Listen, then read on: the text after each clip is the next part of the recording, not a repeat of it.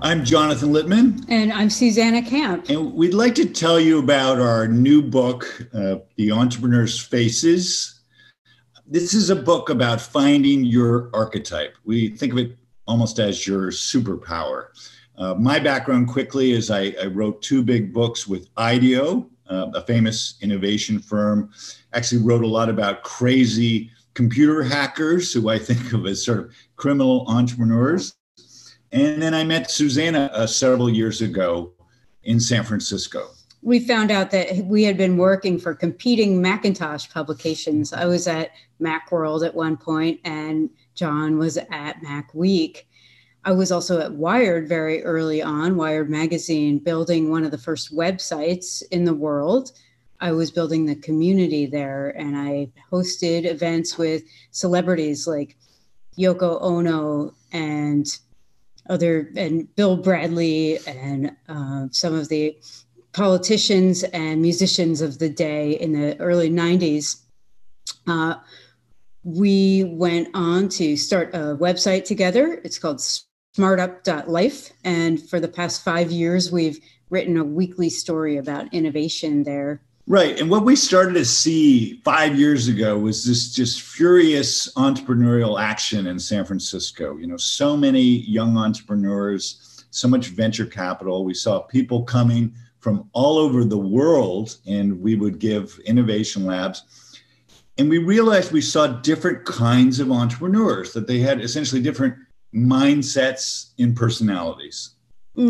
Different personalities, different nationalities. We saw people coming from all over the world to San Francisco to learn about the Silicon Valley mindset and all of the networking opportunities here. We wanted to go out and meet those people where they were coming from. So we set out on a journey to go to 14 different countries over the span of about a year and a half. We interviewed hundreds of founders, and we found some people who really knew how to tell their story as well. And we were able to amplify those stories for them in our new book. Yeah, and we didn't want it to be about one billionaire, famous entrepreneur. We wanted them to be accessible. So we have very different kinds of entrepreneurs. As Susanna mentioned, we actually have an entrepreneur from Finland. We have two from tiny Estonia, another from Paris. And they're actually all different kinds of businesses.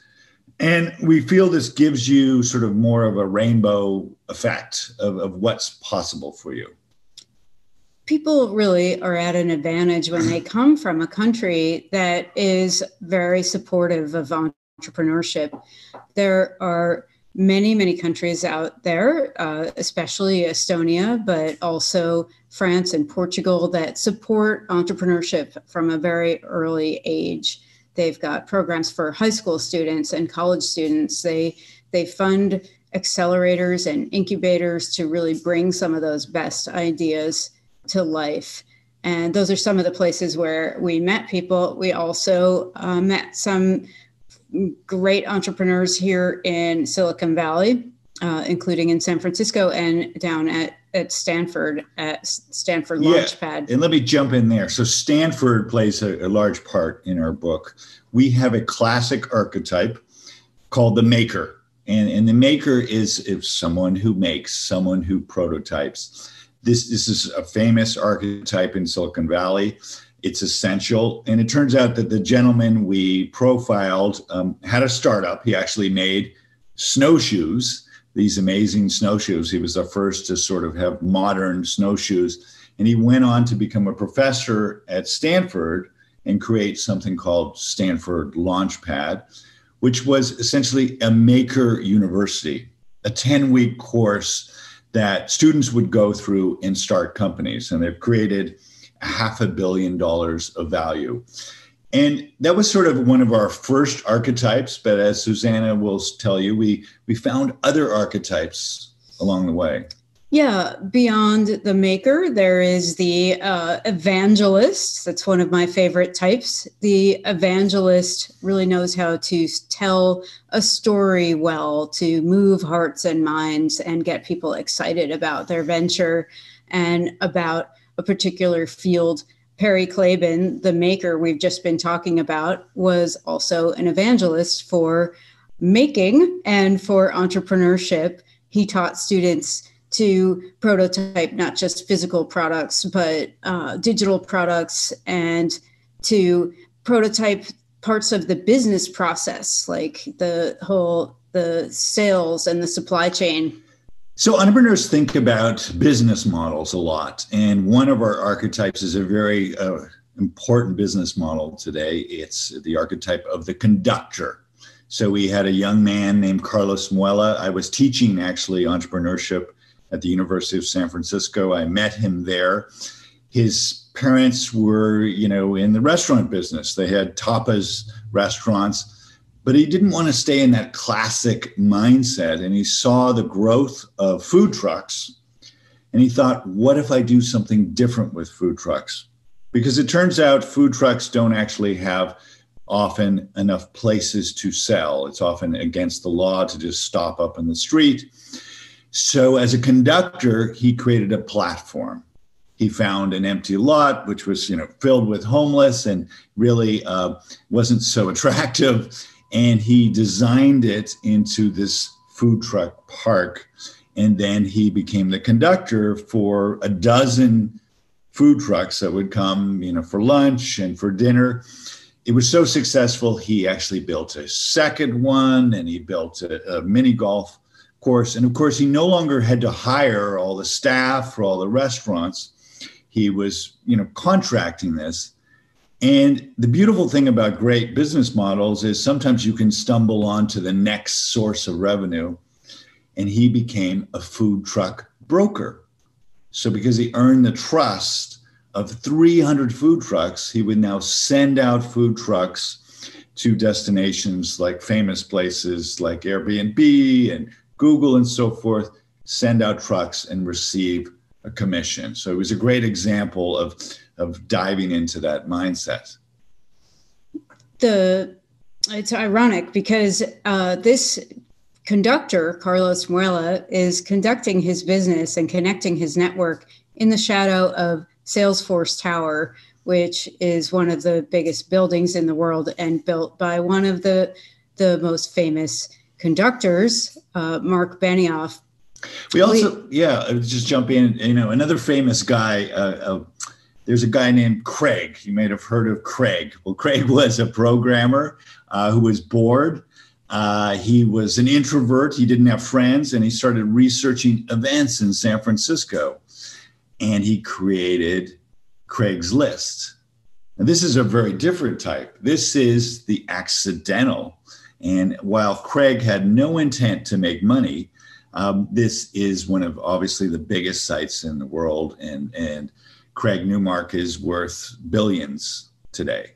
We find that connecting the types that we've written about in our book to famous models of famous entrepreneurs is helpful for our readers so that they can sort of see what models to aspire to. It's not always the famous model where you read the story and it's kind of a hagiography of all the wonderful things that this particular entrepreneur has done, and this journey to success, which in hindsight seems so obvious. How could anybody make any different moves? But we cover a arc of entrepreneurship that starts with the awakening, and it moves, which is when you have your idea and you can choose to wake up and move forward and embrace the big moves ahead and make something out of this, or you can go back to sleep.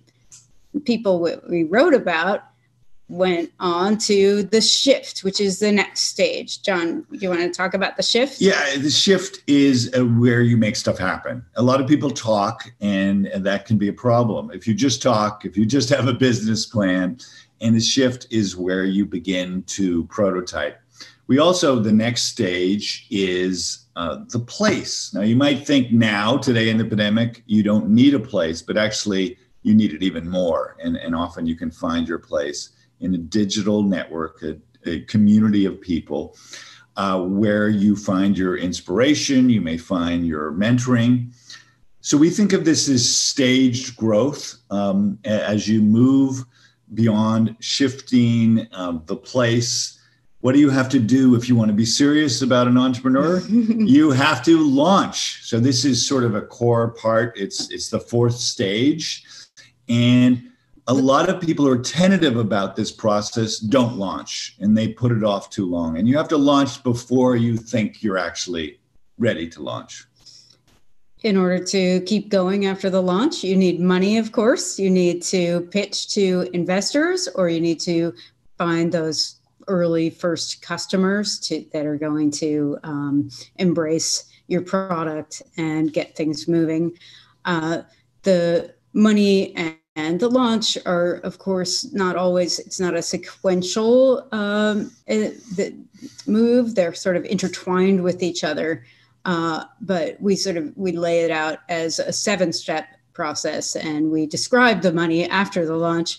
The test comes after. Yeah, the test is money, where you find out if your business model proves out. Mm-hmm. It's sort of do or die time. And a key thing to remember is a lot of the best entrepreneurs, in fact, some of the entrepreneurs in our book, it didn't test out at first, and they had to change their business model.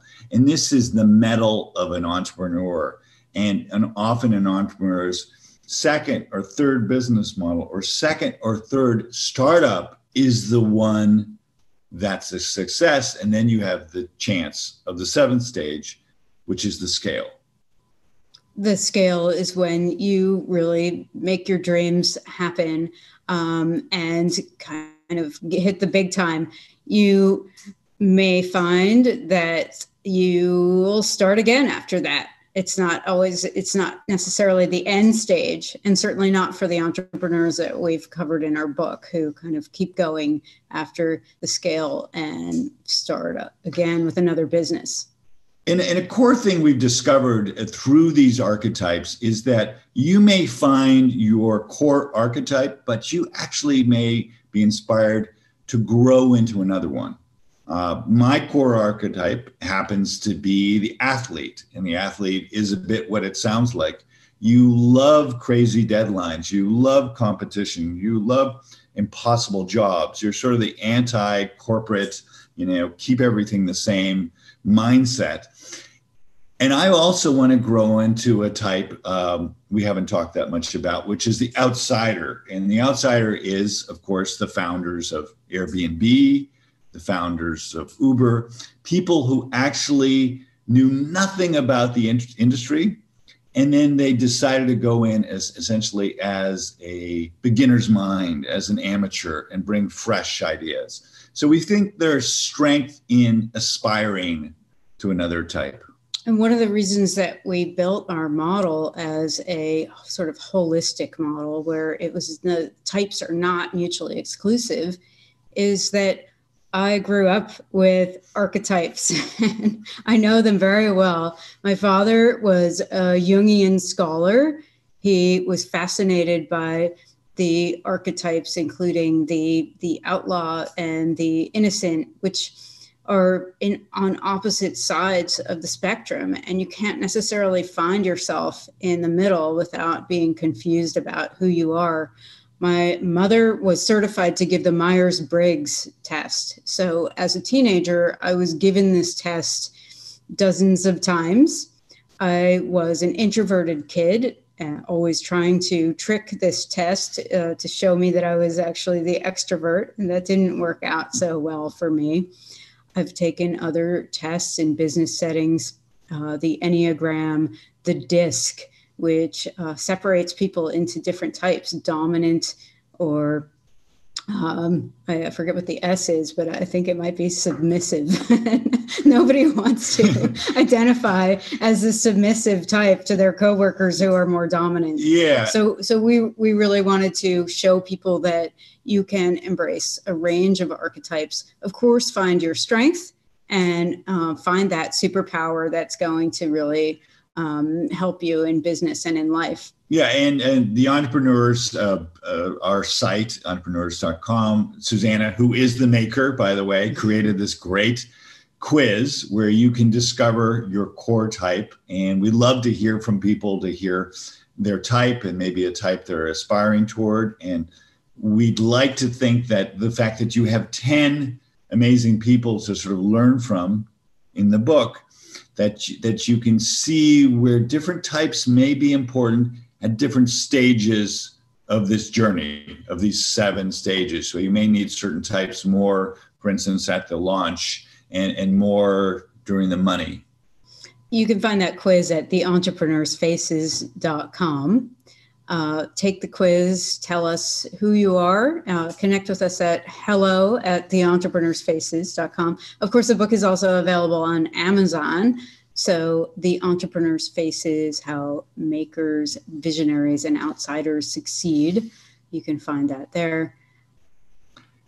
And we think it's time for entrepreneurial people. There have been more companies started in the last several months than there have been in 12 years.